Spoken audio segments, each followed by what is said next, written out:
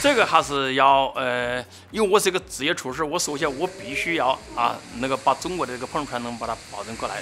我非常喜欢到学校里面去到学校里面去，因为呢这个中餐的未来是不是就是美国中餐的未来是在乎是吧？把现在一些学生们以及一些年轻人是吧，让他们的事情做一些改变。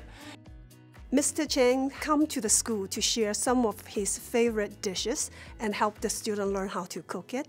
And it is a wonderful opportunity to understand each other's experience and culture by sharing food together. I love how he just cooks from the heart, and he's very passionate about cooking and showing part of his culture to us. And I will definitely recreate what he did back home so I can show it to my mom.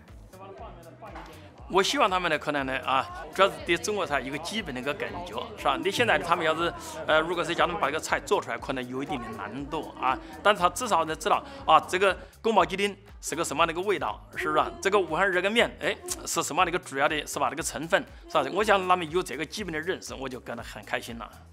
这个不辣的，这边本辣的。So that's non-spicy. This is gonna be spicy. Working with Mr. Chang, it's really cool to have someone that is a different culture come in and teach us his culture background and his hometown food. My mom is El Salvadorian and my dad is half white, half Filipino. Dishes that my dad makes, such as adobo, pancit, which are all Filipino dishes, and lumpia. Those main recipes, all those come from my great-grandma that my dad tries to recreate as close as exactly how she makes it.